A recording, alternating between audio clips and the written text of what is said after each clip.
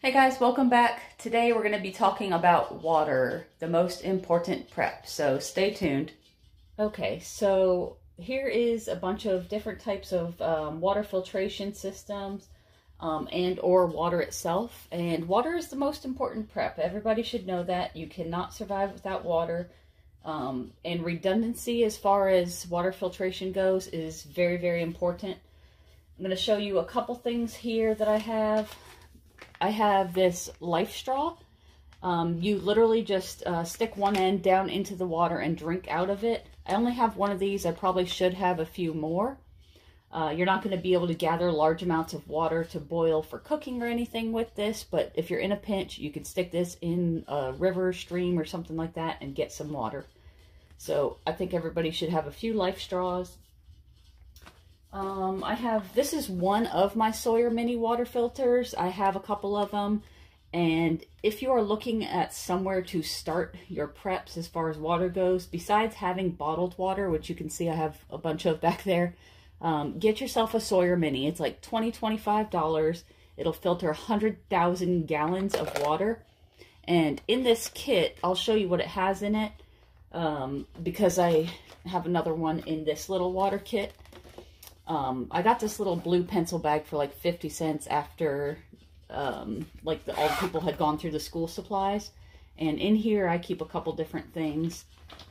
First, I have the tablets. You can find these in the camping section of your local, whatever, Walmart store, Target, I'm sure, and online. I'm going to link all of these items below.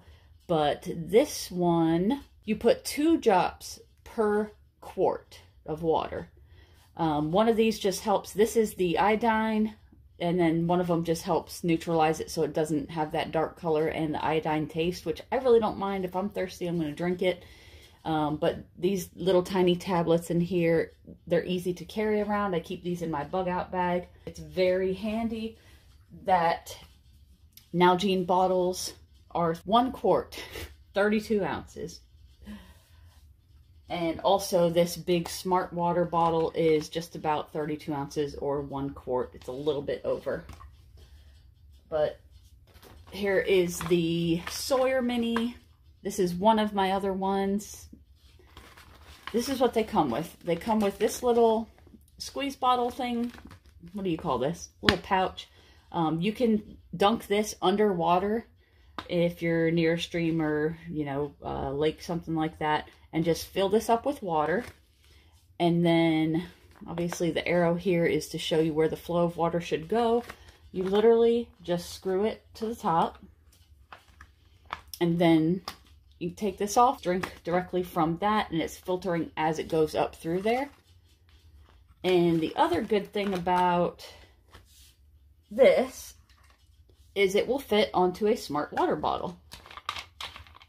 So you could, if the water was real bad, put a couple drops of your iodine tablets in here, let it sit for 30 minutes, just take it straight from whatever water source, put the iodine tablets in there. You probably don't even need to do that with the Sawyer mini water filter, but I think as many filtration methods as possible is safer because you do not want to drink bad water. But there you go. That's another way. That's a lot of water that it will hold. So, and then the little Sawyer minis come with this little flushing system, which you use to flush it. You're going to want to flush it a few times when you first get it, because it has like charcoal and all other kind of filter stuff in there. You're going to want to prime it before you start using it. So that's what that little pump is for, and just for cleaning it. So in my little pouch here, I got a couple water filtration types. And then this one here, Katadyn. This is the Katadyn Hiker Pro water filtration system. I used this same one when I was backpacking, and I absolutely loved it. I was up on the Pacific Crest Trail in Oregon, and it was absolutely pristine water. So not much other filtration besides this was required. But basically you have this inlet hose here. This side has there's a little pre-filter. You can't really see it, but there's a little pre-filter here. This is just like a bobber so that, you know, depending on how deep the water is, you don't want this to go down into the silt and soil and stuff. You just kind of change the bobber height so that it's not resting on the bottom and sucking up sand. But this is one filter, goes through the inlet hose, and then it'll bring it up through this filter body here. And then this other hose, let's see if I can do this. This is the outlet hose. So this end here will kind of squeeze onto right there, and just pretend it's on there. Once it is, you're gonna just pump like this, pump in and out. It'll take the water through the inlet hose, filter it. This is a very high quality filter. And then from here, this little doobob, you can take this off, but this little thing happens to fit perfectly onto the Nalgene bottle. So your clean water is coming in and it's going straight into your Nalgene bottle. So you can just let it sit like that while you're, you know, pumping the water in. And it's just a really convenient system. I really like it. I was out for weeks and weeks and didn't have to replace the filter. I honestly don't even know how long it would be before I needed to replace the filter. But if you need filters for anything, make sure you have extra ones. Okay, I'll put this away later. Next is, okay, so obviously bottled water. You're going to store bottled water. These will break down. I actually had my first incidence of a 1 gallon bottled water breaking down. The plastic just finally got brittle and it sprung a little leak in my closet. And you guys had warned me about that, and I kept saying, I'll get to it, I'll get to it. I'll put these bottles of water in something else. But I went a good year with them in there, and it finally just sprung a leak. Thank goodness I got to it before it got too bad, though. But this is just water that I'm kind of going through right now. This this one here, I think it's 7 gallons. This is 6 gallons of water. I just kind of hide this away in my kitchen. It's perfectly good drinking water, and I'll kind of use it every once in a while and then refill it.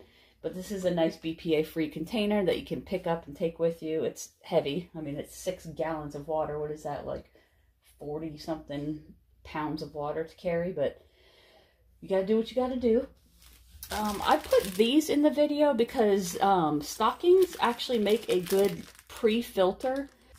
So if you have some water that has some soot, you know, it's dirty, you can run the water through a stocking to kind of pre-filter it. So they're good things to have on hand, and they don't take up much space. And then bleach for filtering your water, or I'm sorry, purifying your water. I'm going to put the measurement of how much bleach per gallon or quart. I'm going to do a little pop-up of how much bleach you will use to purify your water. Never ever get bleach gel or the scented bleach. You should always keep some of this on hand. And then even after filtering, sometimes a lot of water will need to be boiled. And sometimes if you're under a boil advisory after a hurricane, storm, power outage, that kind of thing, people don't think about how they're going to boil their water. This is just one way and just one thing that I like to have because it also goes in my bug out bag. The Jet Boil. And it's just a little portable camping stove. So put the water in here. This thing comes off. I'm not going to show you how to use it. If you know what a Jet Boil is, if you don't, then go look it up. But some gas and a container to boil the water in. I just like the Jet Boil. You can do a camping stove with your Coleman gases, that kind of thing.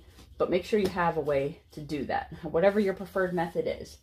Last but not least, and I'm going to take you into my kitchen. This one here took me a while to invest in, but I am absolutely 100% happy that I did. So I'm going to go show you my Lexapure water filter.